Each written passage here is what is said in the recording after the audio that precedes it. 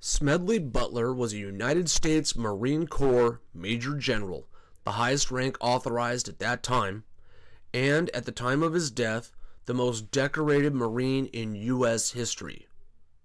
During his 34-year career as a Marine, he participated in military actions in the Philippines, China, Central America, and the Caribbean during the Banana Wars, and France in World War I.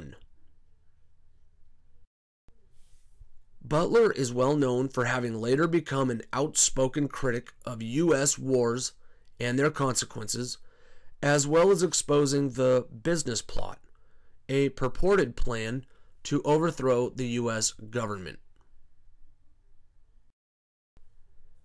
By the end of his career, Butler had received 16 medals, 5 for heroism.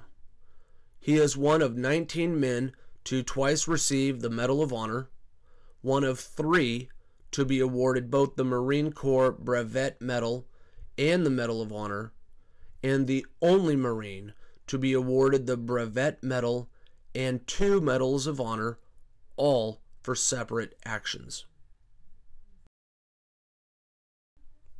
In 1933, he became involved in a controversy known as the business plot, when he told a congressional committee that a group of wealthy industrialists were planning a military coup to overthrow Franklin D. Roosevelt, with Butler selected to lead a march of veterans to become dictator, similar to other fascist regimes at that time.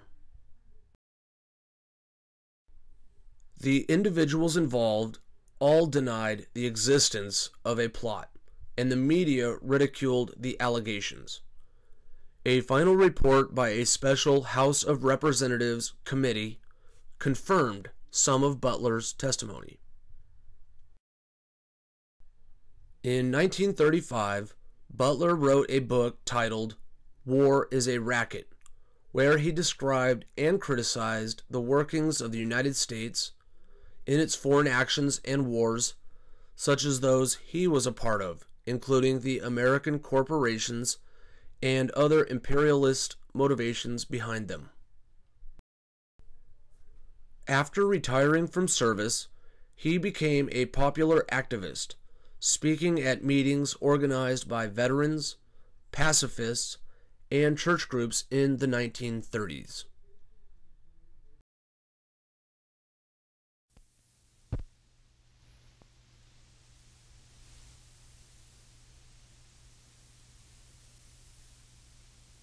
I appeared before the Congressional Committee, the highest representation of the American people, under subpoena to tell what I knew of activities which I believe might lead to an attempt to set up a fascist dictatorship.